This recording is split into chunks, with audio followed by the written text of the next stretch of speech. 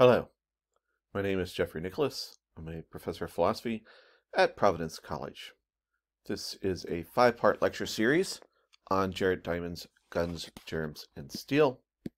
The 5-part lecture series has 4 main parts with one part having 2 subparts.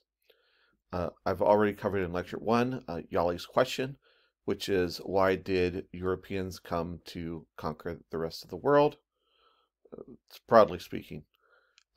Lecture 2 discussed the human development of society from Eden to Cajamarca, where the Spanish overcame the Incan emperor. This is lecture 3, part A, in which we will be discussing food production. And then in our final lecture, we will talk about moving from luck to germs and steel. So to begin our discussion of food production, Diamond's main argument is that food production arose in the Fertile Crescent because of the plethora of plant and animal species available there, and indigenous crops from different parts of the globe were not equally productive. So as we saw at the beginning of our lectures, Diamond's argument is that it was the luck of available food sources, basically geography, as an ultimate cause that led to the proximate causes of guns, germs, and steel. So we're getting into this main argument in this lecture, lecture 3, part A, looking at the places where food developed. So some common misconceptions of food production. One is that it was discovered or invented, that someone, some caveman, Adam or Eve, came up with producing food. But in fact, what history shows is that there was a series of unconscious steps that led to food production. Most likely, migration patterns led to people stopping in the same areas and using a same patch of grassland for waste removal, and that led to fertile land where seeds were already there to grow the kinds of foods that human beings liked. Also, there's a misconception that there's a sharp divide between hunter-gatherers and food producers. In our first lecture, we talked about the Maori and the Moriori and how the Moriori returned from a food-producing culture to a hunter-gatherer culture and the reasons there. And so part of Diamond's argument is that there's no sharp divide here and there's no sharp switch. People gradually develop into food producers from being hunter-gatherers. And finally, there is an argument that food producers are active managers and hunter-gatherers are passive. And what we see historically and culturally is that hunter-gatherers are actually active managers of their environment as well. Now, some interesting things that that we might not commonly know is that plants are, while various, we tend to eat from a few main food sources. Diamond says it's typically about a few dozen. So cereals, pulses like soybeans, roots and tubers like potatoes and manioc, sugars, and bananas. Now, it's important to keep that in mind because when we study people, which is what ethnobiology does, that is the study of people's knowledge of wild plants and animals in their environment, we realize that hunter-gatherers are walking encyclopedias of their world with individual names for as many as 1,000 plants. So even though we might only be eating a few dozen regularly, there are thousands of plants which the hunter-gatherer knows, and the question becomes, why were they not able to exploit that knowledge to domesticate the food that they knew about?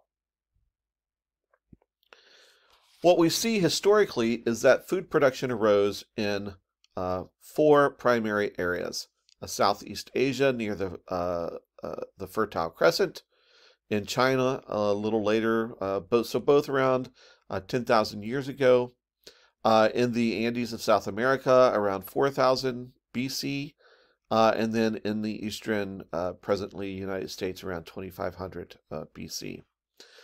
There we have a picture of today's corn and its evolution from Tirioic, which was the original corn found in the Americas. So what we see then, if we think about these different areas in which food production arise, is that there's a great distinction in these places about the foods available. So this first map here is domestic animals primarily, and we'll look at crops in just a minute. But you'll see most of the domesticable animals are in Eurasia, with only a few in North and South America.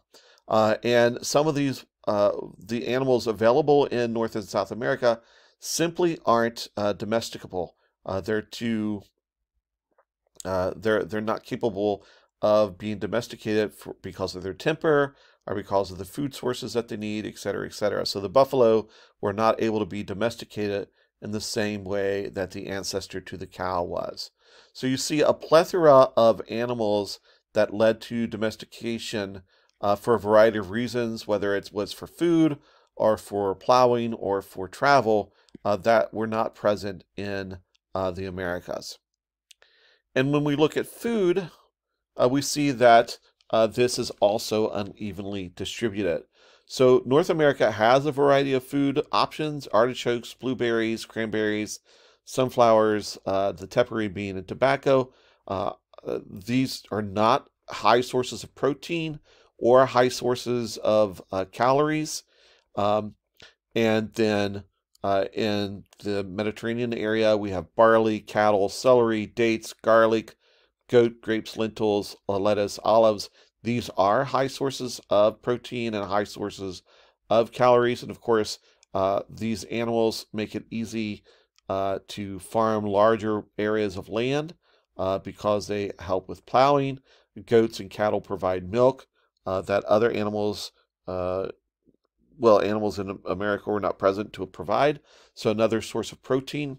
So we see an uneven array of food sources between Eurasia and North and South America and the middle of Africa. And what's important here is the layout. If you look at the Eurasian continents, you see that there, despite differences in elevation because of mountain ranges, etc., there is a general east-west movement here, which allows seeds to migrate easily and grow and develop. Whereas if you look at the Americas and Africa, you see that it's a north-south layout that makes it much more difficult for foods to expand.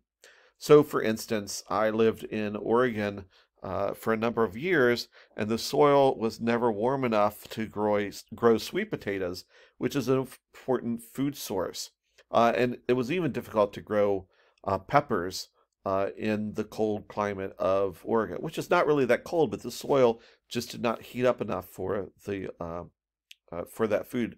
The same thing we can say about New England. The soil doesn't get warm enough for things like sweet potatoes to grow. So it's much more difficult to take some of these food sources that we see in Mesoamerica and make them travel north or south. Aside from the fact that they have to get over these mountainous regions in this area, so that becomes even more problematic because we don't have animal transportation, which will allow that migration to carry large numbers of seeds. Whereas in Eurasia, if you have grapes and lentils develop in the Mediterranean area, it's easy for those to be transported over to India and to Southeast Asia for growth there because it will have a similar kind of climate. So, the advantages of the Fertile Crescent is that it's within this Mediterranean climate zone where there are mild, wet winters and long, hot, dry summers. A great growing season, so food can grow and we can grow more food. Many of the ancestors of the crops there are abundant and highly productive. You don't see that in other parts of the world. And it includes a large percentage of hermaphrodite self-starters so that it doesn't need human care in order for it to develop. The Fertile Crescent then has 5 advantages over other Mediterranean areas like Southern California. So the Fertile Crescent is the largest area with this climate. Okay, it also has the greatest climatic variation in that zone, so that plants can develop within a certain zone, differences within that zone to migrate. There is a wide range of altitudes and topographies for that development. Just the wealth and ancestors of valuable crops in the Fertile Crescent that you don't see in other areas. And finally, there's less competition in that area from hunter-gatherer lifestyles than in other areas. So the advantages of these ancestor crops is you have an edible and crop that produces high yields, is easily grown, and that's going to be important, right? Because people have to leave their comfortable migration pattern to grow this food, to settle down and trust that that food is going to be there the next year. It is harvested quickly and readily stored, so cereals are readily stored. Much of this crop is self-pollinating, and the ancestor crops needed very little genetic change. So if we go back to that original picture of the corn, there's a huge change here to get to 1 ear of corn that we would require for food sustenance today. And finally, the fruit and nut trees that are available in that area require a settled life, not only for cultivation, but in order to reap the benefit of the fruit and nuts available there. Okay, this is part 1 of lecture 3. I should say part A is what I've been calling it, or lecture 3. We're going to return in part B of lecture 3 to the link between these advantages and the growth of dense populations.